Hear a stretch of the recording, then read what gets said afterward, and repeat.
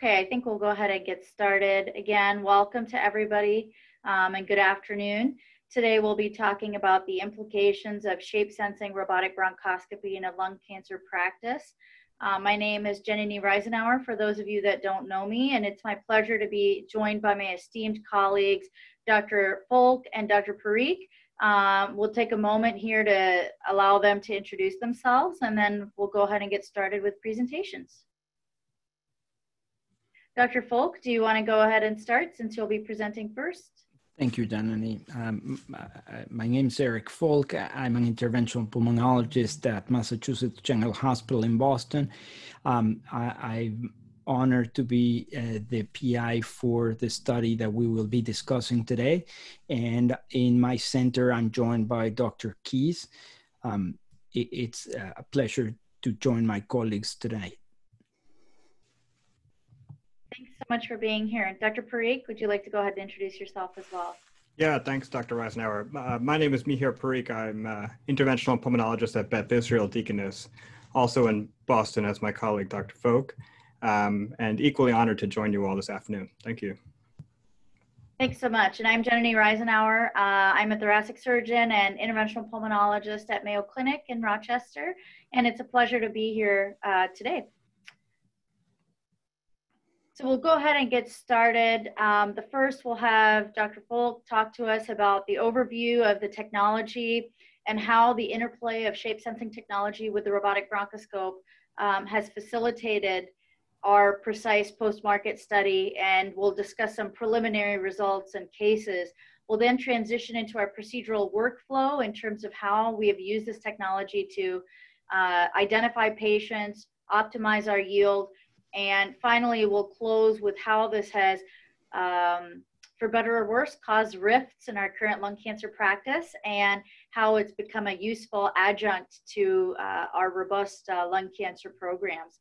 So without further ado, we'll ask Dr. Folch to take it away. Thank you. So, as Dr. Reisenauer mentioned, I'll be speaking about the shape sensing technology and our early results of this clinical study. But before I start, I'd like to show you my disclosures. I serve as a consultant for multiple companies, including Boston Scientific, Olympus, and Pinnacle, and I'm a global investigator, global principal investigator for Navigate trial, as well as the national PI for the precise study that we will be discussing. I have in the past advisory roles for ORIS and in the present with Intuitive, but most important is this webinar is sponsored by Intuitive. So when we think of the latest technologies or advanced navigation bronchoscopy, three leading technologies come to mind. Two are based on electromagnetic navigation technology, and the third one, shape sensing technology. If you see on the left lower lobe, very posterior, you can see a small nodule, and that's our target. This is what we're actually thinking of when we talk about advanced navigation technologies. No? On the first column, you see electromagnetic navigation based, and there we have the long-standing superdimension system that has in the latest iterations, it has a fixed curvature. In other words, you can choose the angle, the estimated angle that you're going to be using for your navigation, and we call this a fixed curvature. The second technology, and one of the robotic technologies that we'll mention today as well, is the ORIS Monarch. And this is based on a scope in scope. In other words, you have a wider scope first, and from which a thinner and a long-reaching scope comes in. And this is also based on electromagnetic navigation bronchoscopy, but it allows you a more peripheral access and a different other characteristics that we will discuss further. Regarding shape sensing technology, you have a continuous location and shape monitoring. As you can see here, the catheter will transmit the information to the software and tell exactly the screen. It'll draw in the screen the exact shape in which the catheter and the location in which it is. However, I have to mention that the three technologies are based on CT scans that were done a day prior or a week prior, etc. So remember this fact because we're using imaging technologies that were done in the past. In this next image, I want to show you how these leading technologies actually look side by side in terms of their interface. This is the interface of the virtual navigation, or what the superdimension system shows you, as well as the segmentation of the bronchial tree. You create a target, you create a navigation plan, and this is the appearance on the screen. Regarding the Auris Monarch robot, this is the segmentation that you're going to see on your software, and this is the navigation or the virtual navigation. And finally, in the shape sensing technology, you will see a higher level of segmentation in this tree. This is the proximal virtual navigation. But the part I'm most interested in showing is, look at this nodule that is very peripheral in the right low lobe, and how you can still see open airways and very clear segmentation in this area. So regarding the progression of knowledge in this field, it's important to recognize how these technologies have come to bear. The flexible bronchoscopy with fluoroscopy, for example, with fluoroscopy is more common in the US than it is in Europe, but fluoroscopy has been with us for a long time as an adjuvant imaging technology. In '98, the initial description of the radial EBUS came about, and in 2009, the initial virtual bronchoscopy or recreation of a CAT scan came into the market. In 2005, the first electromagnetic navigation technology came, and it was initially described, it was labor intensive. The first studies were with generation 1 were labor intensive, single center, and variable outcomes, both in yield and in safety. But it was identified that there was an area of interest that was safe. So fast forward to 2018, Auris Monarch obtains approval from the FDA on a 510K based for their robotic platform. And the first in-human study with Dr. Rojas Solano in Costa Rica with 15 patients, however, where no navigation was used, but the Monarch Auris was actually first tried in a human, and this was the publication with very interesting results. In 2019 as well, the largest study of its kind, the Navigate study with 1,215 patients, was published, showing the widespread application in multiple countries and multiple centers. And finally, in the shape sensing technology, the story starts in 2019 with a 510K clearance of the Ion Intuitive platform with the shape sensing technology. The first in-human study gets published by Dr. Fielding in Australia with 29 patients. And again, very interesting study and very interesting results. And the PRECISE study, or the pivotal multi-center trial in 6 centers, 360 cases that the 3 speakers today actually participate, start enrolling, and we learn the technique firsthand. When we start this study, the first 5 cases of each investigator were not necessarily included in the yield, but were actually sort of like a ramping up of our knowledge, and those results are forthcoming. An example of the shape sensing technology and the maintenance of the shape of the catheter can be seen in these 2 videos.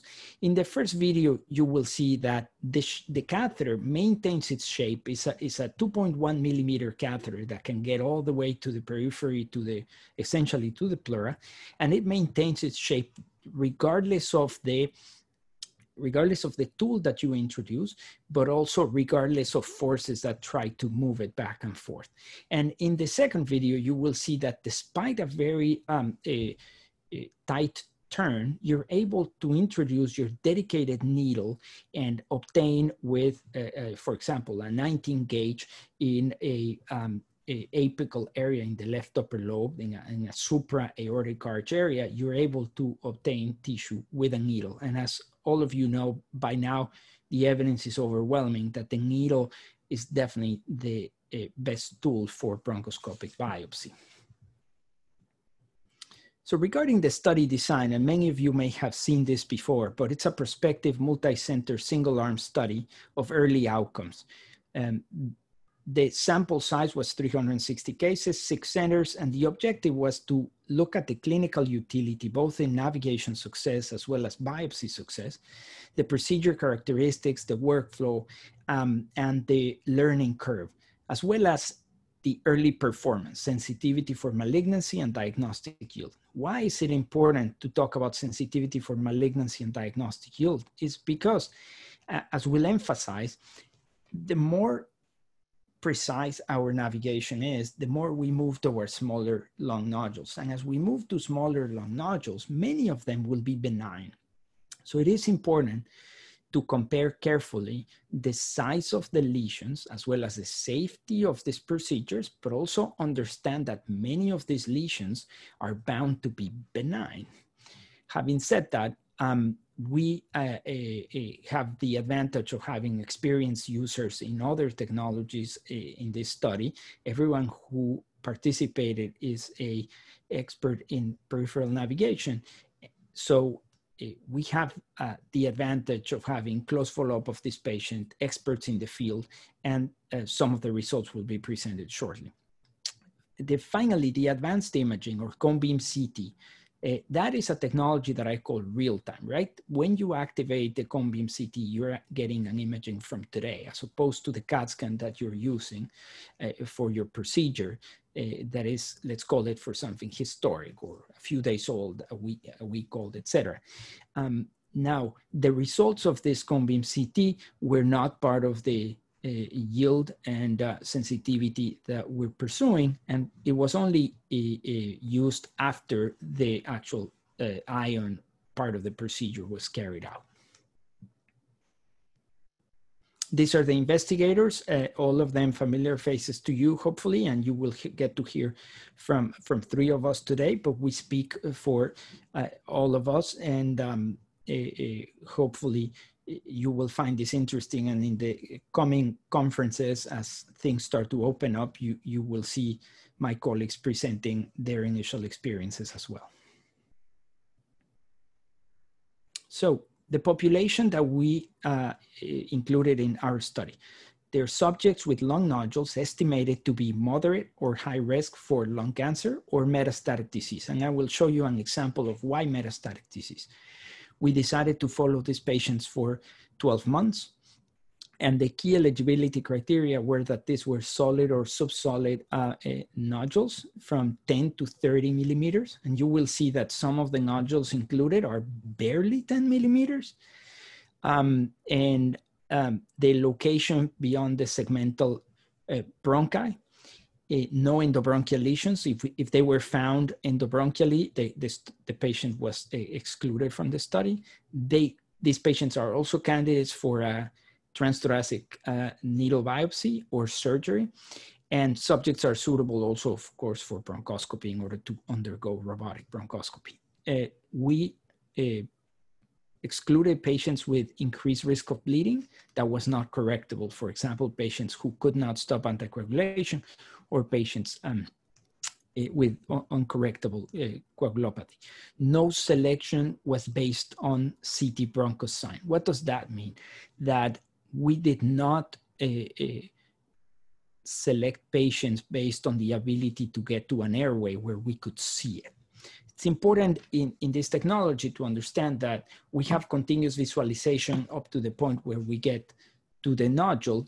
At that point, we actually remove our camera and we introduce our biopsy tools. Next. These are the locations of the clinical research sites, familiar to all of you. And these are the locations of states where actually ion has had a penetration in standard of care devices. As you can see, some centers have actually, and some states have actually started using the commercial ion platform. This is available for use now, and as I said before, FDA clear based on a 510K. However, it is very likely that some of these centers will put forward their single center and their advanced experience shortly. So regarding the first 70 subjects, let me be clear. We excluded the first 5 done by each investigator. Those were learning curve cases, but they will be presented in a conference soon.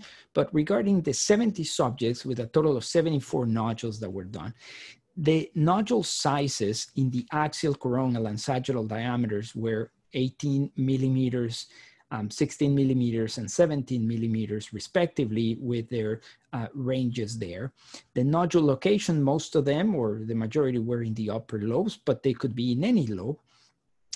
We were able to see radial confirmation in 94% of the cases. This could be central, this could be tangential, but it was quite prevalent that we obtained confirmation by radial EVAs. The mean procedure time, the total procedure time, was 47 minutes with an interquartile range of 35 to 67, and the median time to EVAs visualization or to confirmation with the EVAs was 11 minutes. In other words, if you see the difference between 11 minutes and 47 minutes, it means that we were waiting or obtaining further biopsies, waiting for the ROSE results or waiting for further biopsies. In regards to safety, there were no adverse events, no pneumothoraces requiring intervention in 70 cases. Let me be clear, all of these platforms of advanced navigation are safe. However, we were pleasantly surprised by no complications whatsoever that require an intervention. The average in these cases is 2 to 3% at a meta-analytical level in navigation bronchoscopy. In terms of airway generation, 6.5 was the median with an interquartile range of 5 to 8, and the distance to the pleura was 1.4 centimeters for 57% of the nodules being less than 10 millimeters from the pleura. So very peripheral, there's no question about it. And finally, this is a subjective marker, but something to keep in mind is in 98% of the cases, we were able to navigate to the area of interest or within 2 centimeters of the target, and we felt confident obtaining tissue. That's not the yield, that's not the sensitivity for malignancy. Those results are forthcoming, but I want to be clear that we felt confident obtaining tissue, and we felt confident we were within 2 centimeters of the lesion or target. So my conclusion for this initial part of our study is that it is safe. It is promising in the armamentarium for small peripheral nodules, and these early results are very encouraging for us. So let me show you examples of things we've done, and I have shown in prior webinars and in prior presentations other cases, but I want to show you this one. For example, it's an 87-year-old man with excellent quality of life who's able to shovel snow, to my surprise, every winter in Boston, and we obtained the biopsy using the technology put forth with shape sensing by ion, and we obtained the result, and after discussing with him, he was a good candidate for SBRT, and he received the plan and the therapy for this, so he could continue his excellent quality of life. The next slide. This is one of those cases where I mentioned we are interested not in the diagnosis, but in the staging. So you can see that there's a left lower lobe FDG avid lesion that is probably 26, 25 millimeters in its longest diameter. We were not really interested in that lesion. We were interested in the contralateral 2 small nodules that are 9 or 10 millimeters that you can see there in this panel. And we targeted those that are not even big enough to be FDG avid.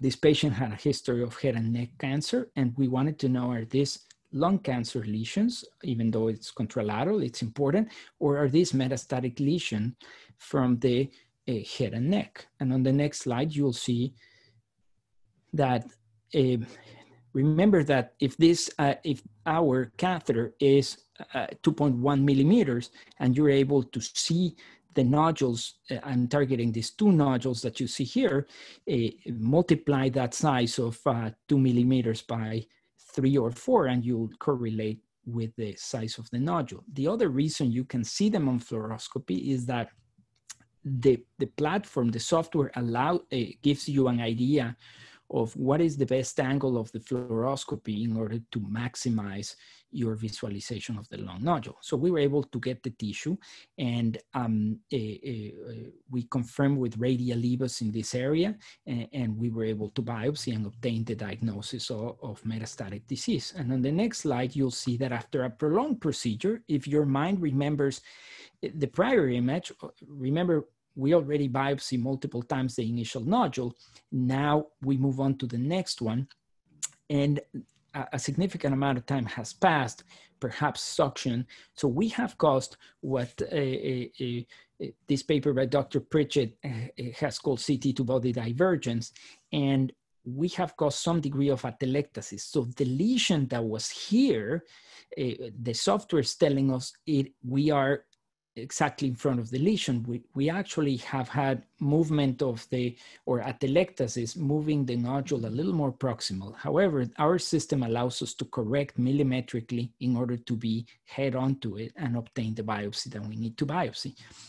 So the millimetric precision with which we can move the arm allows us to make those corrections. But keep that in mind, particularly because during the study, we identified that if endobronchial ultrasound for mediastinal adenopathy was used first, the patient spends more time obtaining smaller lung volumes, smaller tidal volumes. We cause secretions or bleeding, and we may elicit or cause atelectasis and be responsible for part of our failures because we are causing CT to body divergence. So keep that in mind as we move forward. And finally, regarding this, I will let my colleagues present their cases, but as you can see, the size of these nodules is we're going on the right direction. We're getting smaller and smaller in an attempt to do this in a safe fashion. So with that, I yield the microphone to Dr. Reisenauer. Thanks so much. That's a great presentation. I took multiple notes and multiple questions that I'd love to pick your brain on, but we will save the questions from myself as well as others on the webinar till the end. For right now, we'll transition over to Dr. Parikh, who's going to talk a little bit about how we plan and procedural workflow. Thanks so much. Yeah, I'm hoping over the next 15 minutes or so to give you a good overflow for how this procedure goes, starting with planning, patient selection, and then moving into the nuts and bolts of the procedure itself, just to give you an introduction and a feel for how this actually goes down. I'll share my disclosures as well. I'm an educational consultant for Olympus America, Boston Scientific, and Intuitive. So we'll start with patient selection and indication. So as we've already started to talk about, the primary indication for navigational bronchoscopy and robotic bronchoscopy procedures is a diagnosis of peripheral lung lesions with an intermediate risk of cancer. And I will edit this slide, and I agree with Dr. Folch in that it doesn't necessarily have to be lung cancer that you're looking for. The idea being that, we'll go back to the previous slide for a second, the idea being that perhaps those lesions that are low risk may be better served by follow-up CT scan surveillance, and those lesions that are considered higher risk may be better served by proceeding directly to resection or other ablative techniques. There is an additional indication for this procedure in patients in whom you think they might be candidates for things like stereotactic body radiation therapy or CyberKnife. Fiducial markers can be placed during this procedure, as well as dye markings for resection at the time. The only contraindication I think about most commonly for these procedures is the consideration that the patient must be able to safely undergo bronchoscopy, including transbronchial lung biopsy under deep sedation. That's where some of those considerations about anticoagulation and anesthesia risk come into play. In terms of patient selection, I think we've already started to talk a little bit about this, but one of the conversations I have with patients in clinic when I see them for peripheral lung lesions are the risks and benefits of each of the diagnostic and therapeutic pathways that are in front of them, anything from continued surveillance to proceeding directly to resection. And one of the risks that we talk about with bronchoscopy or biopsy of these lesions is the possibility of a non-diagnostic procedure or non-diagnostic biopsy. And that's particularly the case in lesions that I think are harder to reach, those that are potentially in apical segments that might be harder for us to get up to. The absence of a bronchus sign that Dr. Folch indicated has been associated with a lower diagnostic yield in prior studies of navigational bronchoscopy, as well as those lesions that are quite peripheral. And I think, I'll be talking a little bit about the lessons I've learned as my comfort with ION and my sort of confidence in approaching these procedures using robotic bronchoscopy has shifted over time. I find myself downplaying the risks of non-diagnostic biopsies a bit more, particularly as we get to lesions that I previously thought were harder to get to in the past. And that has meant that I've gone after nodules successfully that are smaller without a bronchus sign and way out in the periphery. These are three characteristic patients that I've seen in clinic, each of whom we were successfully able to biopsy using ION. Shifting gears a little bit now, moving to the procedural planning portion. This is a couple of snapshots from the planning software. The planning software is similar to prior planning softwares that you may have encountered in the past, in that you do identify target lesions and then you navigate or create paths to which you will biopsy them. This is a representative image from the planning software. You get an idea of the degree of airway segmentation that you can get from the planning software. As you can imagine, the first step in planning the procedure is to identify your target node or nodule. This one is in the left lower lobe. The program will pre-populate pathways for you to navigate out successfully to this lesion, but you can adjust those, taper them as needed, and add additional pathways as you might. At the left of the screen, it gives you an indication of some of the feedback that you're getting in the planning program. Things including the size in the coronal, axial, and sagittal views of the lesion, as well as the characteristics of the pathway, both in terms of the distance from the exit point from the airway to the nodule, the proximal and the distal distances, as well as the angle of approach. And that's something that's really interesting that we previously haven't thought about, or I hadn't previously thought about in approaching these lesions, because you are able to visualize the airways going out to the point of exit from the airway. An important thing that I try to capture from this planning portion of the procedure is the angle of attack, meaning which way out of the airway are we going to go in order to successfully target this lesion. And that requires manipulating the airways in 3 dimensions so that you know exactly is it anterior, posterior, lateral, or how best to target the nodule. An additional portion of the planning program that I wanted to highlight was the addition of an anatomy border, something that we haven't seen before. In this case, this is the pleural surface that we're able to draw into our planning program, and that allows us during the procedure to have a sense of how far we are with our needle from the anatomical border that we've highlighted. In this case, it tells you exactly how far your needle is from the pleural surface in many directions as you go out for the biopsy. Finally, you get to review the biopsy approach itself. And the bottom of the screen, you can see the full pathway that's been laid out to you, as well as all the wrong turns you could take before you get to the lesion.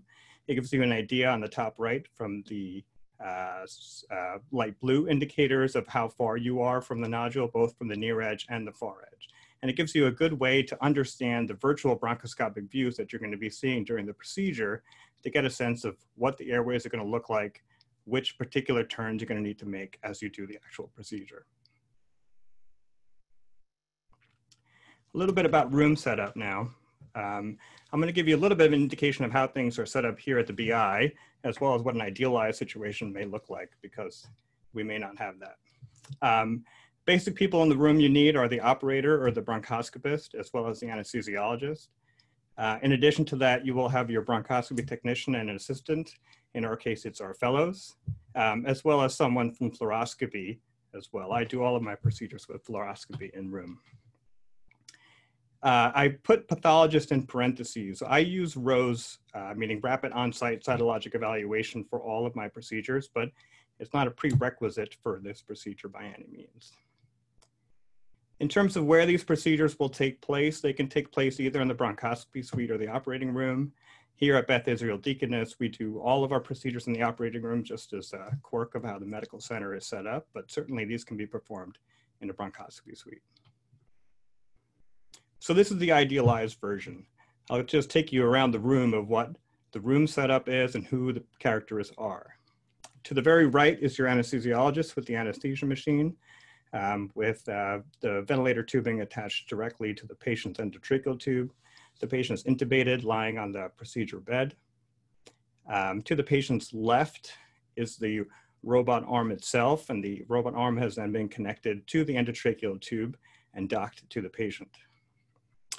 In the center of the screen is the proceduralist, who has a console in front of her in which she can maneuver and control the robotic catheter, as well as have a visual on the patient himself to keep an eye on how things are going.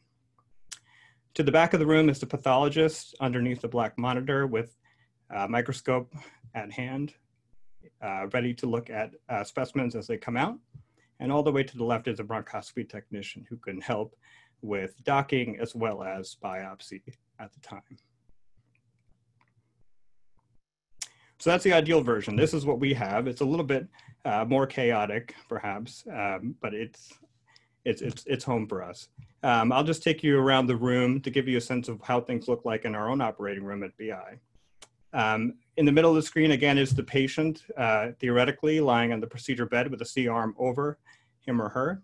At the very front of at the very bottom of the screen is the console with which I or my partner will be standing running the procedure. To our right is the robot, which would be docked to the patient, as well as the screen, so we can keep an eye on our navigation, but also have free visual on the patient to keep an eye on how things are going.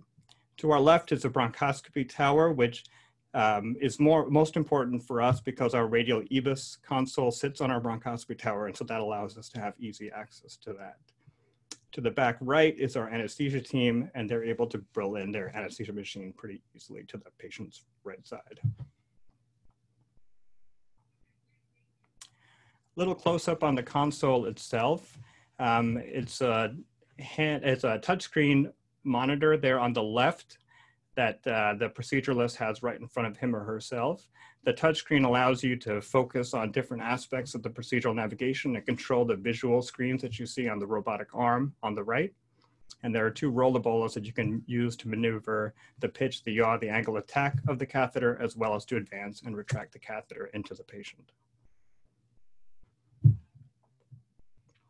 going to take you through a case now of a patient that we saw here at Beth Israel about 6 months ago, and to give you an idea of how the procedure takes place. So this is a 64-year-old former soaker in whom a left lower lobe nodule was found on lung cancer screening CT.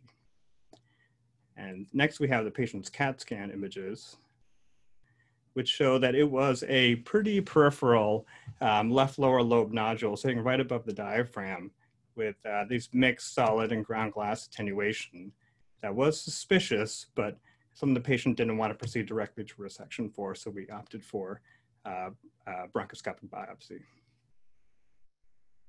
So we'll go through the procedure itself. I apologize, it's a little jumpy. I sped up the video for the interest of time. And so the patient appears very tachycardic. That wasn't actually the case.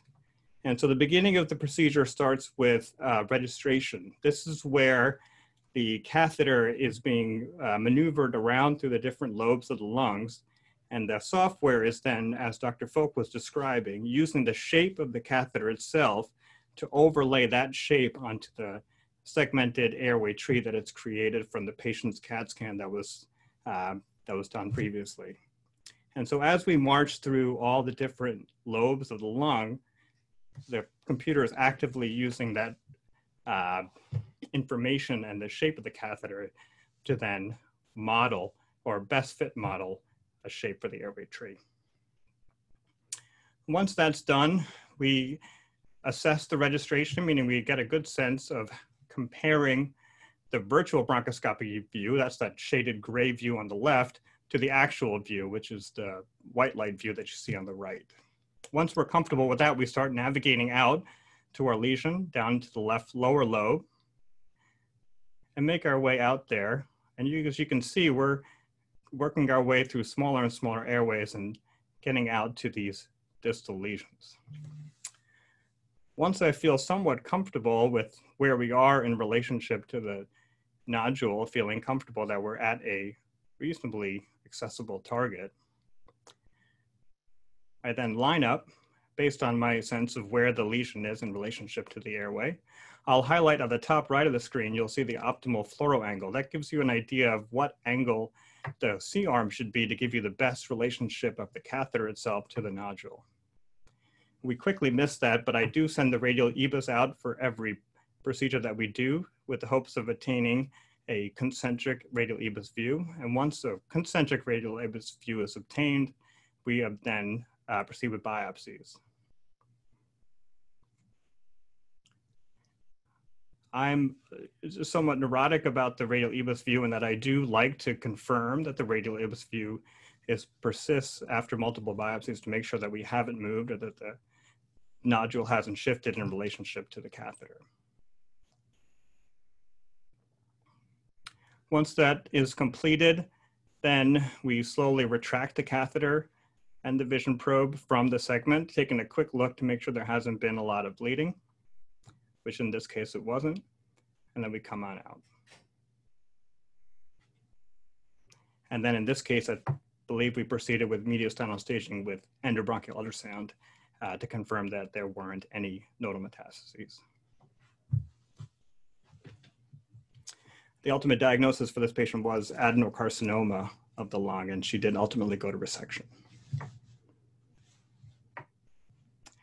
I agree with Dr. Folch in that needle biopsy is an important part of our armamentarium, but I also feel that multimodal sampling also increases diagnostic yield. So while I always start with a needle, I then do proceed with brush biopsies and forceps transbronchial biopsies at the target nodule in almost all situations. And as I kind of hinted at before, I certainly have shifted to some degree that the patient selection to target what I previously thought were harder nodules to reach. And in order to do that successfully, I have come across, either through things that we've developed here at Beth Israel or things that I've learned from my co-investigators across the country who have lots of experience with ion procedures, different strategies to help optimize the diagnostic yield. And I'll share a couple of the lessons learned with you over the next couple of minutes. Dr. Folch mentioned the concept of CT to body divergence, and I think this is a very important consideration in these procedures. The idea being that the location of the nodule in the plan is based on a CAT scan that happened remote from the time of the procedure. And there are factors that may cause that location of the nodule to shift as the procedure continues, things like local atelectasis, bleeding, changes in respiration. And there are some strategies that may help minimize that possibility. A lot of that has to do with discussions with the anesthesia team to keep the lungs recruited, either with recruitment breaths at the beginning of the procedure or utilizing a higher PEEP to minimize atelectasis as the procedure goes on. The other important thing I've learned is always just to keep an eye out for it. Always monitor the relationship between the virtual bronchoscopic view and the real bronchoscopic view, and they should match up really well.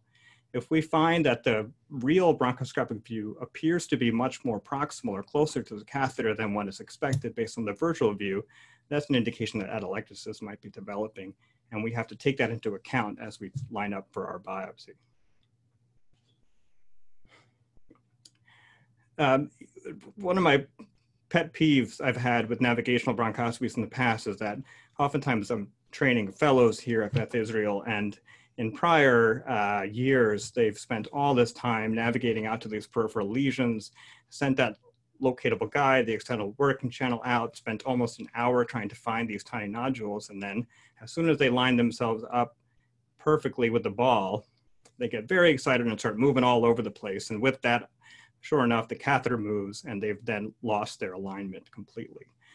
The nice thing about the ion is that, as Dr. Folch was describing, the stability of the catheter is pretty good, and that even as soon as I take my hands off the control, the catheter locks into place, and I am fairly confident that it's not because of any sort of shift that alignment will be lost with the lesion. But important to keep an eye out for it. And finally, precision is really important as we try to go after a smaller and smaller, more peripheral nodules. As I've said before, I use radial EBUS for all procedures, and a concentric radial EBUS is something that makes me feel much more confident that we have achieved a successful biopsy. A couple of the tools that I've started using more with these procedures is something called the biopsy marker tool. You can see that in the top left of your screen, where the blue ball, which is the target nodule, has now been marked with multiple different numbers from 1 to 9. And those all represent different biopsy attempts or lineups or alignments of the catheter in relationship to the nodule. And that's something I use to sort of experiment with, try different angles, and to find if there is an optimal approach that gives me the best or most concentric radial EBUS image.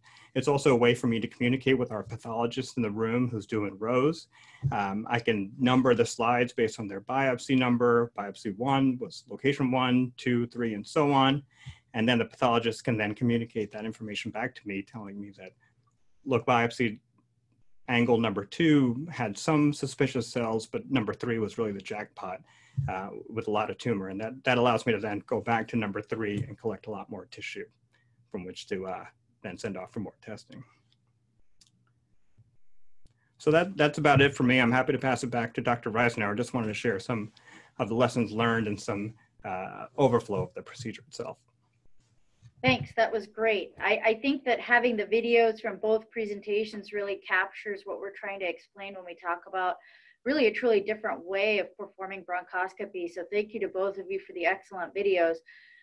We've already got some great questions coming through from multiple attendees. So I'll try to move quickly through my talk so that we have optimal time to really answer some of these fantastic questions that have come through. So where I wanted to take my portion of the talk is to talk briefly a little bit about navigational bronchoscopy and the role that that now plays in a lung cancer practice. So these are my disclosures. We can move to the next slide. So currently there's multiple options for treatment for lung cancer. There's obviously surgery, and before everybody talked about the risks of surgery, about a big open thoracotomy and intercostal nerve pain and the patients walking around with this massive battle scar from undergoing a lobectomy.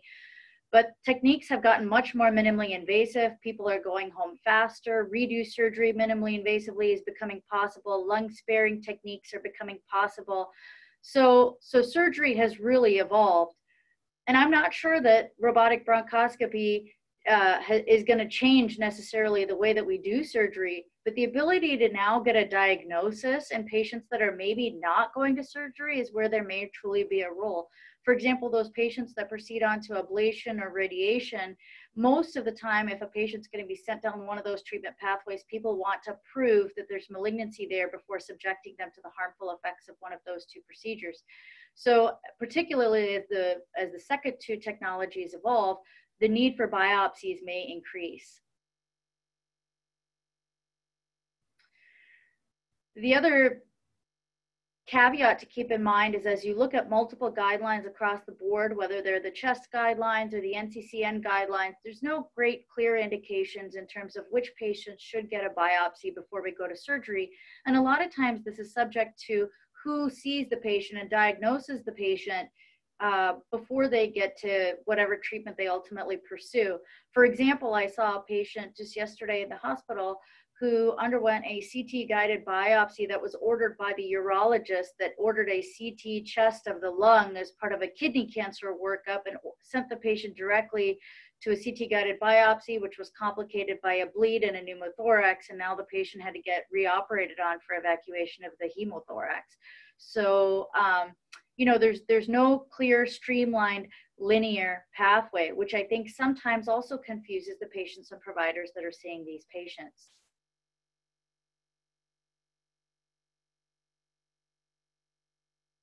Next slide, please. So a reliable modality of navigational bronchoscopy, whatever that particular modality might be, my personal practice or our practice here at our institution was to rely heavily upon the pre-test probability.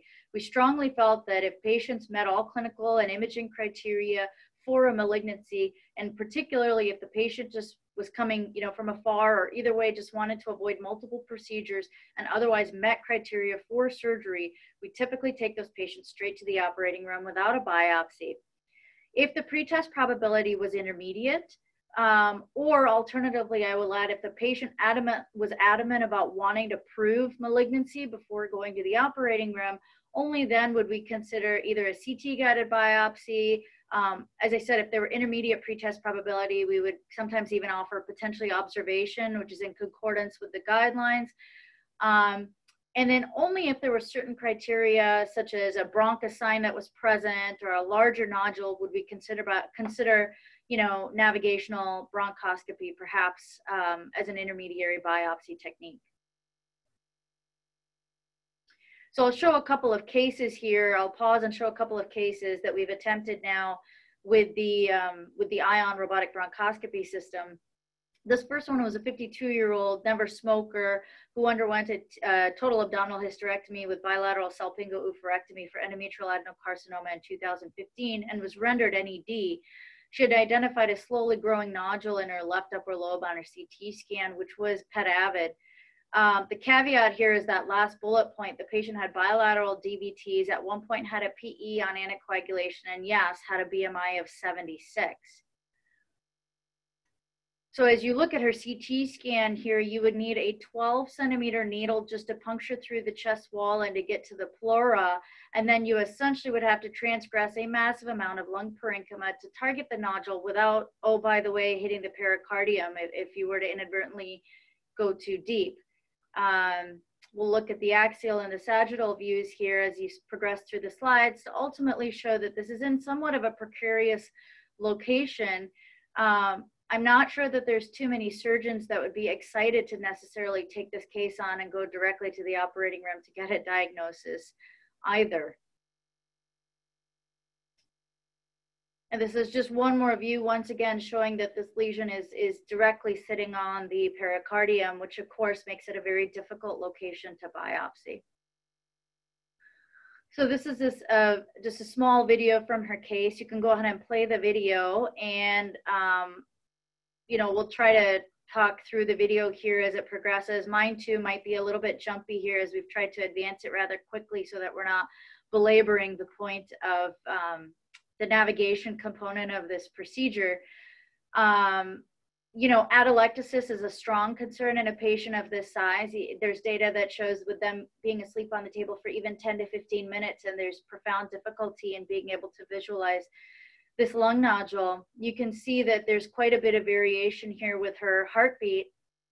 You can go to the next slide and play that video. You can see there's quite a bit of variation here with her heartbeat, and once we feel like we've parked in an adequate spot and passed our radial catheter, you can see that there's a fairly good signal there, but the virtual target is moving here with the patient's heartbeat. And although there are anesthesia adjuncts that you can do to slow the patient's respiratory variation or to even do a breath hold at times of biopsy, there's not a whole lot that you can really do short of putting a patient on bypass to get a lung nodule, to biopsy a lung nodule, which is obviously not standard of care or practice. You can go to the next slide. So we had to be very careful in how we timed the passage of our biopsy needle. You know, we had to time it not only with respiratory motion, but also with her heartbeat. This is where the anatomy border was critical because we knew exactly where the pericardium was. This is where having multiple needle size was critical. because we elected to use all 23 gauge needles here instead of the 19 gauge needles. And the lovely part about having rapid on-site cytology in the room was, even though they came back with a diagnosis of malignancy, we had to also distinguish here between primary pulmonary versus metastatic. And so again, using all of your adjuncts, using everything that's in place, being able to burrow through the airway wall and make a small enough hole just to get a tiny forceps biopsy or a slightly larger needle sample to be able to differentiate here, I think is really critical in a patient like this. So the pathology actually did reveal metastatic adenocarcinoma, which was consistent with the patient's known primary. And not only that, we were able to obtain enough tissues to confirm that this was in fact an ER positive tumor. This patient went on to get SBRT and now is on maintenance tamoxifen therapy, knowing that she is ER positive, and has subsequently had no evidence of recurrence. This case was done, I would say, almost a year ago. Second case is a 70-year-old male who had a history of esophageal cancer, had neoadjuvant chemoradiation and esophagectomy elsewhere, and now presented with a tracheoesophageal fistula. So as we were working him up to reconstruct his esophagus, the CT scan indicated a 14-millimeter lung nodule, which was of indeterminate significance. The patient had undergone a CT-guided biopsy, which was negative for malignancy, but kind of had these vague terms, such as chronic lymphoplasmacytic inflammatory infiltrate. And the surgeon really wanted a second biopsy that excluded malignancy prior to proceeding, because obviously this would be a massive reconstruction for the patient to only have proof of metastasis. So looking again at the CT scan, 14-millimeter lesion, obviously the patient was a prior smoker, obviously the patient has a prior history of malignancy. We'll just show you here in the axial view and the sagittal view on the subsequent slides what this looks like in all three views. You can see that it sits right on the fissure there. And that's perhaps even more clear here on the next slide with the sagittal view. Also a fairly peripheral lesion and fairly small in size. So I believe our next slide here is some video of the case just to demonstrate what our navigation looked like again in this nodule. As you can see, we're driving over to the right upper lobe. And as we navigate over, the sidebar on the right kind of tells you as you're getting relatively close to the lesion, which is nice, so that you can kind of start thinking about where you want to park your catheter and park your radial EBUS probe. In the very beginning, I was driving right up to the nodule, and then I kind of learned over time that it probably makes more sense to stay a little bit farther away and abut the airway wall, and then pass your radial EBUS catheter. And so here we are taking biopsies and marking our biopsies just in case there's a certain area of the nodule that gives us better sample than another. Pathology from this nodule, as you can see, also demonstrated nonspecific chronic inflammation, and I'll ask the other panelists for their thoughts on this, but we've had to engage our pathologists a lot more now that we've biopsying more benign nodules and asking them exactly what they're seeing when they're seeing non-malignancy, and are there cell types that are more specific for inflammation that they're seeing, particularly when inflammation is of concern in a patient like this. So this patient did undergo reconstruction. His 6-month follow-up is due for next month, but per the records, he's doing well with no complaints. And when I spoke to him on the telephone as part of follow-up from the PRECISE study, he was doing very well and was quite happy with his results. So now our algorithm has changed a little bit. We are still going straight to the operating room if the patient wants to minimize biopsies, if we don't feel that an EBUS or a biopsy is indicated prior to going to the operating room, and if the pretest probability is greater than 80%. Now, if there's an intermediate pretest probability, we're also offering robotic bronchoscopy as part of the biopsy algorithm. This is not to say that we say yes to everything. There are certain patients that we'll talk about here at the end of this talk that are, I still think, better suited to CT guided, and there are some that I still think are better suited to navigational bronchoscopy. So it's still not a hammer and a nail phenomenon. I still think that there's a role for all of the technologies that are currently available for a patient. And so why are we considering more robotic bronchoscopies? Dr. Folch alluded to a lot of this in his talk, but I think we have better reach. Dr. Parikh mentioned less deflection once we get there. We've certainly proven that it's safe.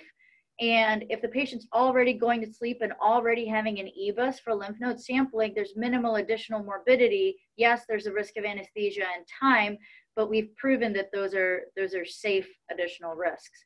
If knowing is really going to change your treatment algorithm or is going to provide patient satisfaction. And just to put things into context, this was a case that I did a couple of weeks ago, a 76-year-old male, prior smoker, rapidly growing, very pet-avid nodule. The nodule had almost doubled in size in a period of 3 months. He was, of course, delayed due to this little thing called coronavirus. I don't know how many of you have heard of that, but his care was subsequently delayed due to that. He's otherwise got no other oncologic history. And when you look at his scan, on the next slide, you can see that it was a nodule that was growing fairly quickly. It was located in the right upper lobe. There's a couple more slices here just of the nodule. Sat on the fissure, was partially spiculated. This was called a malignancy without question by the radiologist that overread his CT scan. The patient did not want to come for additional tests, procedure, sampling. He just wanted to come and have it resected. So we did, and he had a granuloma complicated by an air leak and spent 4 days in the hospital before going home. He is relieved to know that he doesn't have cancer. And, this is one anecdotal case. I'm not going to change my practice and send every patient with a lung nodule now to biopsy, but it does certainly give you something to think about. So I think the ideal approach to lung cancer, just to close, has to be successful, safe, cost-effective, and collaborative. We'll go to the next slide here. And I think that part of this is putting all of the members on the same team. There are some nodules that are better suited to CT-guided biopsy versus bronchoscopic biopsy. The subsequent treatment that you plan to offer for a patient makes a difference as well. So I think it's really about discussing all of these nodules in a tumor board and having collective buy-in on what do we do if we get a non-diagnostic result, for example. What are our next steps? So far, we have done 70 cases, 60 as part of the PRECISE study. We have done about 10, perhaps maybe 3 or 4 more since the slide was created. Our range varies from 5 millimeters to 32 millimeters in size. And just to allude to one of these questions already, that 5 millimeter nodule was in a patient that had already had a right upper lobectomy, had a fish mouth totally occluded right middle lobe, and we were going after something in the left lower lobe. And no, we did not have any issues with the registration. We just accepted a partial registration, made sure that our virtual and our real-time bronchoscopy lined up, made sure that our registration pathway, that white line, remained inside the airway, and we got diagnostic. We have cone beam CT capabilities. We have not chosen to do PRECISE cases in that room. And if the stars align and we have a robot day and we have the cone beam room, we'll do cases in there. If not, for the most part, we feel very comfortable doing cases without it. And I'd also mention that Dr. Sebastian Bussey, who I believe is also on this webinar, my colleague and partner down at Mayo Jacksonville, has also now purchased the system and is doing cases down there in Jacksonville with success as well.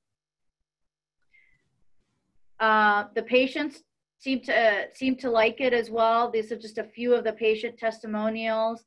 They haven't really complained about the additional procedure time. Most of the time, people appreciate the fact knowing that we were willing to attempt a biopsy so that they can know that they have a malignancy before we recommend a treatment. Just to go to the next slide then. So do I think that the pathway is a little bit more streamlined? Maybe not. Maybe we've made it more confusing with throwing another thing in there. But I do certainly think that there's a way that we can consolidate the procedures, the anesthesias, provide a diagnosis to a patient if in fact it's clinically indicated, and hopefully give everybody on the provider side a little bit of confidence in terms of how to proceed reliably. If in fact that patient does need to proceed to radiation or ablation or something along those lines, by means of providing a diagnosis and adequate nodal staging. ultimately, where this all ties into where the future of lung cancer is going, there may be a point where there's multiple robots in the room, one in the airway, one in the chest, and maybe one standing next to the surgeon assisting them with the surgery. I think this is just one small tool in the future of lung cancer surgery, and hopefully there'll be multiple more webinars during the span of my career and others on this channel to see how we really evolve. And with that, I will thank everyone. I see there's multiple questions. I want to jump right into some of them. The first, I just want to clarify and say that the outer diameter of the channel is actually 3 millimeters. The inner diameter is the working channel that's 2 millimeters in size. I think that was, I just wanted to clarify that before we move on. Sorry, Janani. Sorry, let me apologize to all of you. I made the mistake when you talk about something repeatedly, these things get ahead because this is a live webinar. So thank you, Erik, for pointing it out to me. You're completely correct. I said outer diameter 2.1. What I meant is the outer diameter is 3.5, the inner diameter is 2.0. At certain segments, it may be 2.1, but you can use any tool through that working channel of 2.0 that would fit, but I apologize, it's 3.5. Great. The other thing I just wanted to clarify is we have not released our diagnostic yield information from the PRECISE study because by definition those patients have to undergo a year of follow-up for us to truly say that they were diagnostic or not. So that's why what we've reported today is preliminary navigation success rate, but that is not the overall endpoint of the PRECISE study. And Dr. Folch, if you want to elaborate on that a little bit as well. Sure. David, thank you for your thoughtful question. The 2 centimeters was developed when the study was designed because we were saying, well, how are we going to give some peace of mind when we're the first ones using this machine in a human, et cetera, in the US? How can we give peace of mind? And say, well, let's talk about safety, number one objective, and also talk about in the first few cases, can we get within 2 centimeters of the lesion? We can talk about that because that's not yield. However, we also set as our definition of success for when the final results of the study come out is there's 2 parts. One is the sensitivity for malignancy, which obviously, as you know, will be a very high bar, and the yield for obviously benign and malignant disease. So we agree 2 centimeters is not enough. This is just the partial information that we're able to talk about before the study ends. No, for the final results, to be honest, I don't know the final answer because I shouldn't be collecting information as we go. I know my yield, I know what we have accomplished in my hospital, but I cannot talk about the 6 sites because we have not analyzed the information. But we had to have something to go by for obvious reasons. That's great. I'm going to point this question to Dr. Parikh first. This is a great question that came up from Dr. Kathwala. He says, why not CT-guided biopsies for peripheral nodules unless the risk of pneumothorax is very high because of severe COPD? This would avoid the risk of general anesthesia and cost. Should we be doing a study to compare with CT-guided biopsy? And just to tack onto that, there's another question that talks about, are we putting everybody to sleep? And we did in the PRECISE study. Do we ever foresee a role for maybe doing this in a patient with just conscious sedation and not general anesthesia? That's a great question. And I think it's a great point about the comparison between CT-guided biopsy to bronchoscopic biopsies of peripheral lung lesions. It's certainly something that needs to be answered in a rigorous way. Until it's done, though, I think there are a couple of counterpoints to that argument about CT-guided biopsy first that we've talked about a little bit. I think the first being if the patient's undergoing a staging procedure with EBUS, certainly bronchoscopic biopsy of the peripheral lung lesion should be done at the same time as opposed to subjecting the patient to an additional procedure. I also feel that the risk of pneumothorax with percutaneous biopsies is significant. It shouldn't be dismissed as I think, studies will say upwards of 15% of patients undergoing percutaneous biopsies will develop a pneumothorax, significant numbers of which will then need intervention upon those.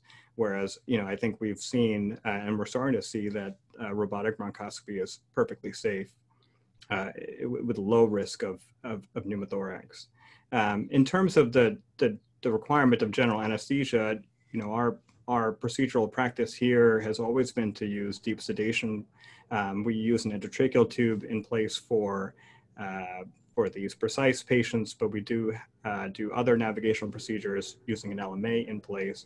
I think it's a good question about whether or not these can be safely and successfully done without deep sedation or general anesthesia. And I personally feel that the diagnostic yield is going to be higher when the patients are well sedated. It just allows them to tolerate that procedure a bit more, minimizes things like cough and other issues that may lead to more of a CT to body divergence during the actual procedure. And again, I think we are seeing through our anecdotal evidence here, as well as hopefully through the ultimate outcome of the PRECISE study, that general anesthesia in these patients is perfectly safe as well. Dr. Folch, do you want to add anything to that? I think that that's all spot on. Yeah, I have to say that recently had a procedure.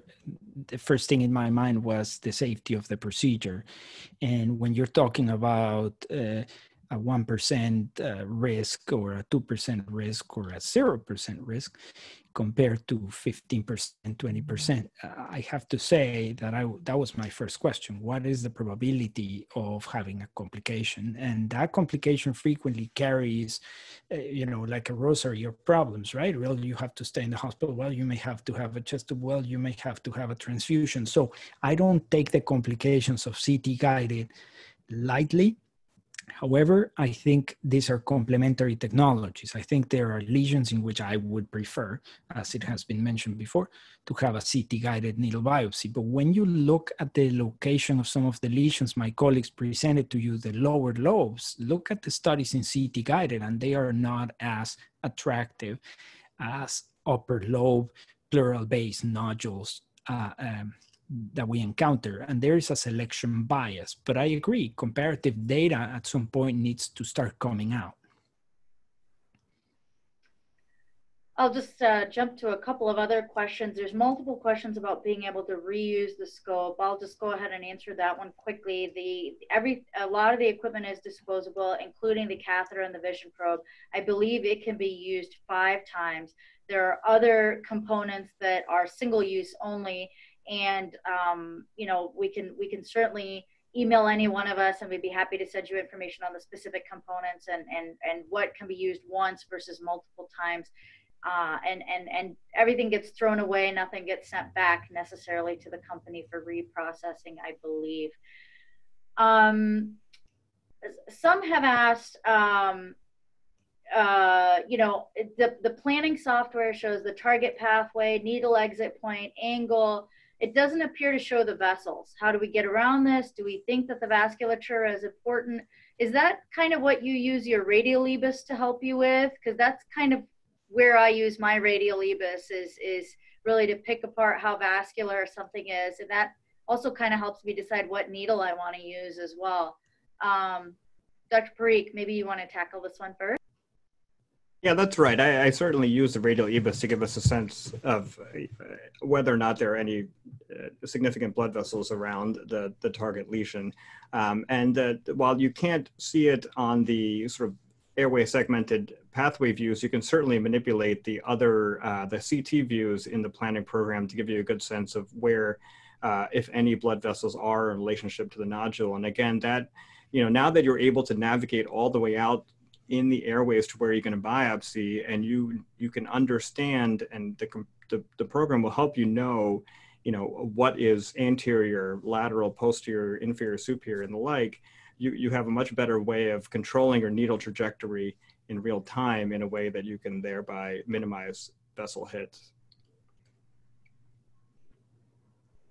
Yep. Just a quick comment. I know we're about 10 minutes over time, but I've been told by the chest group that we're allowed to stay on as long as the group will allow. So we're happy to stay on and answer questions until we feel like attendance is really worn off, and then maybe we'll cut it short. Somebody asked, does ION allow you to perform biopsies on nodules that you would have otherwise sent to IR directly in the past? And I think the answer is yes. It goes back to a little bit of what we were discussing. I think there are some nodules that if the patient would otherwise also get mediastinal or nodal staging, I would absolutely take a shot at that nodule first, because it gives you two answers. If it's a patient that you don't need nodal staging and you're just trying to prove a metastasis, then I would take it on if there's accessibility, availability. I feel comfortable being able to get to it, and I think that there's a reasonable chance I could get to it, versus if it's a day that we're, for whatever reason, not offering the procedure and there's a slot in the CT scanner. I think there's more to it than kind of saying it has to be one way or the highway. Dr. Folch or Dr. Parikh, anything else you want to add to that? Mihir?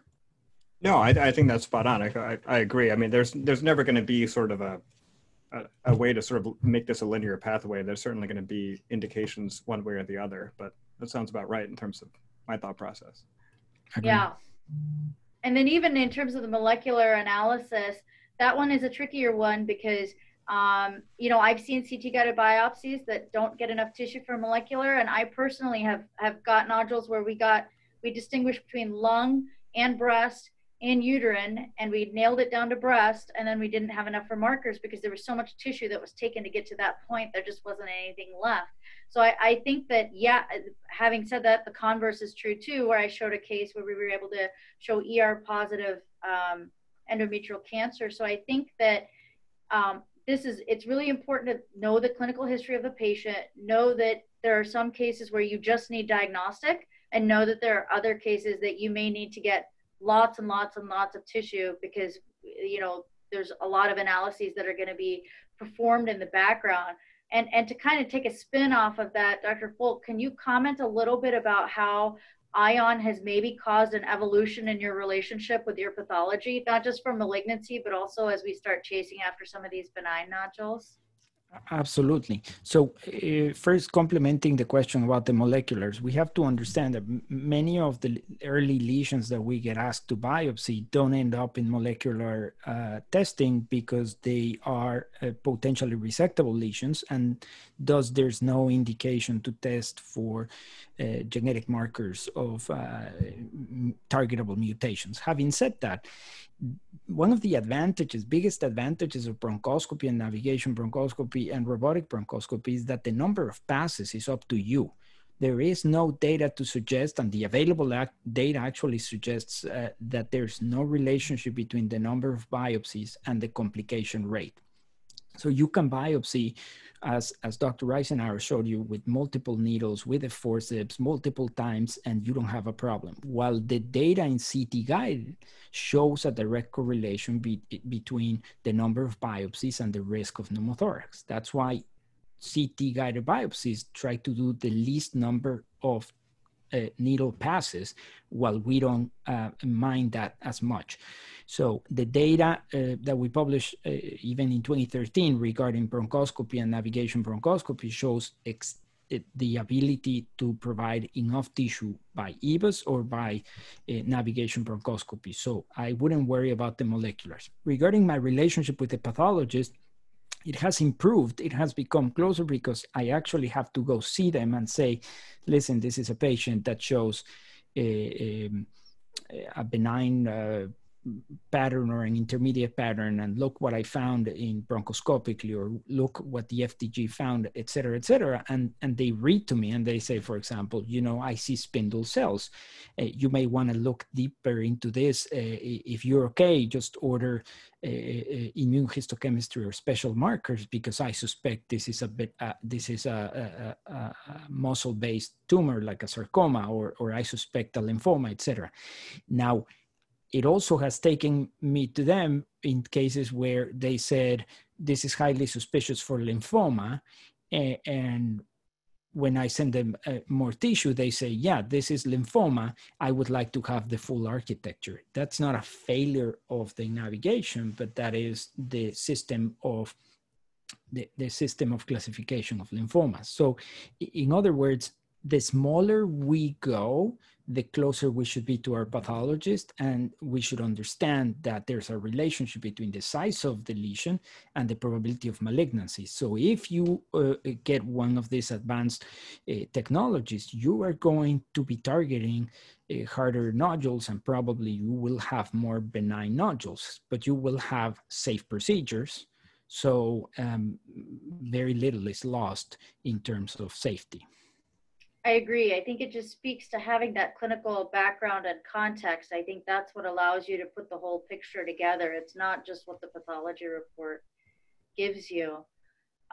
Question here from Dr. Bussey for Dr. Parikh. He's curious to know what exact measure you used to reach that left lower lobe nodule you showed.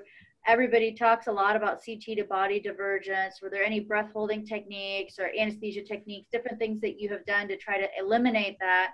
Obviously, especially if you're not using cone beam CT for these cases.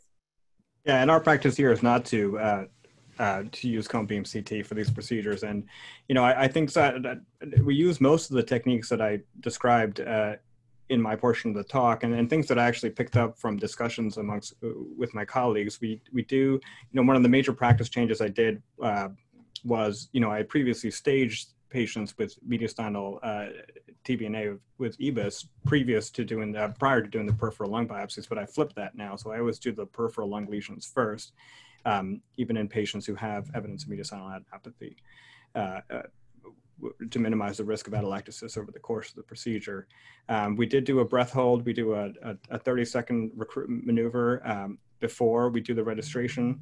And I also asked the anesthesiologist if they feel comfortable aiming for a PEEP level of, you know, 8 to 10, whereas previously I believe that they were doing these on like 0 PEEP for our prior bronchoscopic procedures. And time is of the essence. You know, I think this is one in which we just try to get out there as quickly as possible and biopsy it before any atelectasis or bleeding takes place. Yeah, and I think to that end, we should maybe talk a little bit about EBUS and nodule biopsy. We didn't mention it necessarily in this webinar, but as part of the precise study protocol, we went after the nodule first before we did our EBUS, as opposed to what many of us do with conventional practice, which is to do the EBUS first and then do the nodule biopsy subsequently. And I think minimizing your anesthesia supine time was really the goal behind that reversal of workflow. Dr. Folch, question from Stephanie. What do you feel makes ION unique compared to other lung biopsy platforms? Has it made a difference in your clinical outcome? And how does that 47-minute procedure time compare to times with other technologies or prior technologies that you've had experience with in the past? So let me dissect this. I have to say the ION platform at my institution is currently only being used within the scope of this study. So it has changed my willingness to go after smaller or more difficult or previously complicated procedures, right? To the surprise of the sponsor, I've sometimes done cases that had prior complications with CT guided or prior bleeding complications with another technology. And I've included these patients with excellent results. Having said that, all the patients I've done have been within the scope of the study. So that limits the generalizability of all my comments right now. No, they had to be between 10 and 30 millimeters, et cetera, et cetera. Regarding the, I'm sorry, the second part of the question was? How do we feel the 47-minute time compares to other technologies that we've used in the past for navigation? So there's a learning curve here. I have to say that prior navigation platforms I've been exposed since their early generations. So I'm an avid advanced bronchoscopist in that sense. I enjoy it. I do it relatively fast. And in terms of published data, I have limited data, but I would say it compares similarly. And most of the time is not in both platforms, the old ones and the new ones, is not during the case, but it's actually waiting for the rapid on-site evaluation, which in some centers, I've joked in the past, is slow on-site evaluation. So we sort of like continue biopsying multiple times until we get a read. And the safety of these technologies allow us to do that without a concern. But I have to say, when I first met the technology and my first case, I chose an easy target, and I quickly developed confidence in moving with smaller and smaller nodules. But I think 47 minutes with an answer is a very good time. As you saw, 11 minutes to the radial EBUS image, it's very good, right? It's to the point from the time that the scope goes in to the time that we get radial EBUS confirmation. 11 minutes, I think it's very interesting or very favorable. I agree. Dr. Parikh, do you want to comment on the time and then also talk a little bit about the learning curve as well and how you anticipate that will change? Yeah, no, I agree with where Erik was saying, that I think a lot of our delay does happen with the rapid on-site evaluation, which can take time for processing of specimens, as well as, communication back and forth between us and the pathologist, whereas navigation time usually is not the big delay. In terms of the learning curve, there certainly is a learning curve, and as with any procedure, and I think it's hard to know how to describe that learning curve for any particular individual, but I think, it requires a number of procedures with which, you need to understand how to use the technology to give you the best way of understanding the relationship of the catheter to the nodule. And as I go along and in these conversations with my colleagues, I pick things up all the time about things that I previously didn't even understand or realize that the system was trying to tell me, or how I could fine tune these techniques with it. And to that end, I've enjoyed conversations with my colleagues and the feedback that I've gotten from the procedures to really understand how best to do that. It'd be an interesting study to do as sort of an adjunct to the precise, to actually get a sense of, over time, how each of us has developed in terms of our diagnostic accuracy. I imagine the data is there, just requires us to be a little bit more forthcoming about our individual success. Yeah, I think what I saw is that initially I was diagnostic for every single one, and then I started to get overconfident and pick smaller and smaller and tougher things, and then my yield went down for a little while. And then you start employing some of those tips and tricks that both of you have described, and then slowly it starts to kind of creep back up again. And you're right, it would be interesting to study that in everybody to really get a sense of what the learning curve is. A couple of questions here. If you don't see malignancy on the on-site path, is your practice to routinely send for microbiology? I would say not routinely, but if there's enough of a suspicion there for granuloma, I do, or infection, I do, at least the washings, if nothing else.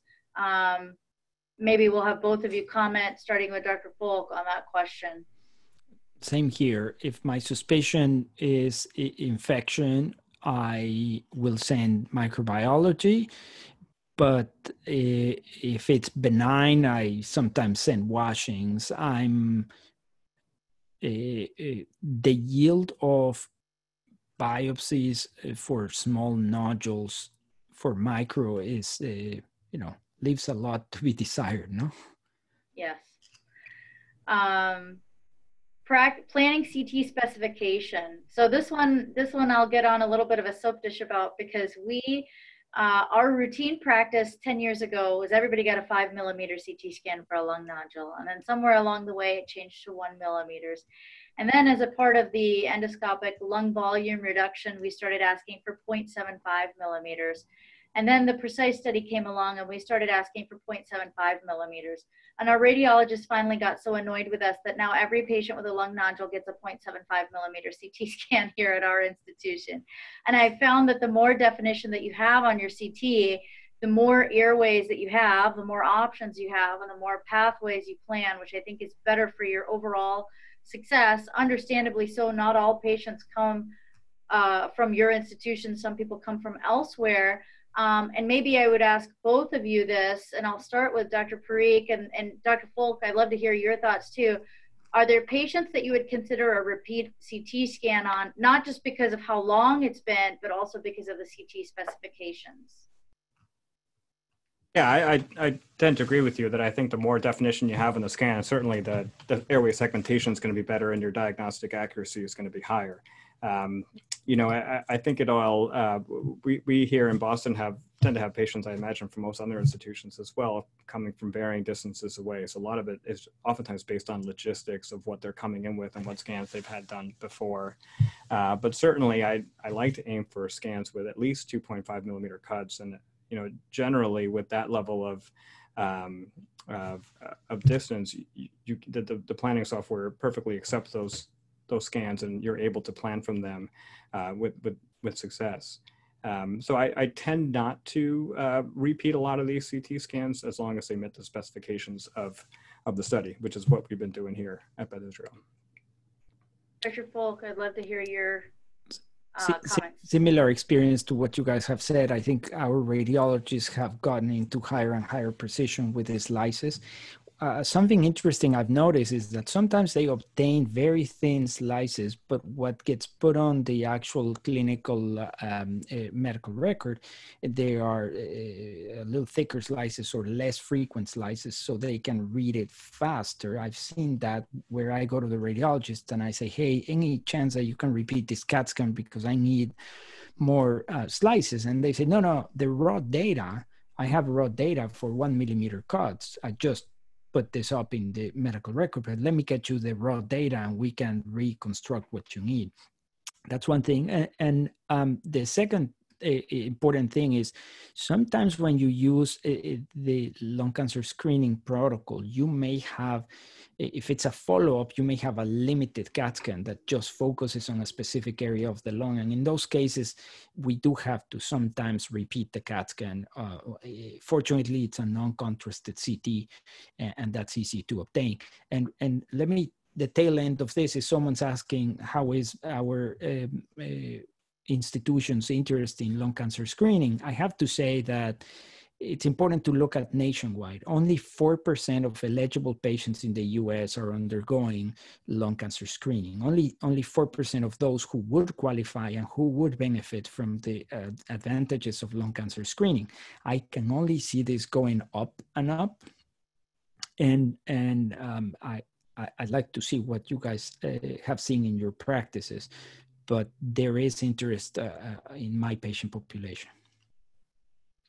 I agree. I think that it's only increased our experience in terms of patients coming here for lung cancer screening and asking about options that are available for them. Would either of you be willing to make just a quick comment about the robot and shape sensing and how you feel like that particular technology has changed your practice in any way, in particular the robot component and the shape sensing component? I can start. I think the robot component, I think it's important to emphasize the stability of the catheter and the ability to finally maneuver through increasingly small airways, as I think we showed in the videos that we had before, that you are able to maneuver this this very small catheter through tiny airways with incredible precision. Despite me being an interventional pulmonologist, I honestly wasn't really that good at video games growing up. And then, I have found that even with my fumbling hands, been able to control this catheter very easily, despite there being a learning curve over time. Yeah, I have to agree. My experience has been one where my selection of cases is more and more broad. In other words, I pay attention for nodules, and I find very rarely do I say, well, let's repeat the CAT scan in 3 months and see if this is a more doable procedure, right? When I get referrals from my radiologist, for example, and they say this is a high-risk patient or this is a high-risk nodule, I find myself more and more comfortable saying, oh, we'll target this. Similar to an example that you guys showed with a nodule that is attached loosely to the pericardium. or the diaphragm, where there's a lot of movement. And when we do multidisciplinary lung nodule clinic, I say, yeah, I think I can reach that confidently. So it has definitely changed my practice, both the stability, precision of the robot and the shape sensing technology giving me the information of the shape and location of my catheter. I suspect there will be a shifting like the one we have seen when you compare the data of CT-guided biopsies in 2004 and you compare it to 2015, and you see that we're biopsying more nodules with CT-guided, but certainly we're biopsying significantly more with advanced bronchoscopy, like electromagnetic navigation. We're going to see also a quantum leap now in robotic bronchoscopy playing a role. I would agree, and I would say not only is it making those nodules that we were previously going after, those 3 centimeters, 2.5 centimeters bronchosign present, those are so much faster and so much easier to do, to where now we're looking at smaller, farther out, no bronchosign, going cross country, all of those other additional components. We've already gone about a half an hour over the allotted time, so unfortunately I have to close the discussion here. There were a couple of unanswered questions that we didn't get to, but feel free to email any one of the three of us if any other subsequent questions arose that we couldn't answer, and we'd be happy to speak with anybody offline. I'd like to thank the CHEST group once again for this tremendous opportunity, as well as that of my esteemed colleagues for being on this webinar today, and to all the participants with a great discussion to follow. So thanks again, everyone, and have a wonderful rest of the day. Thank you. Thank you.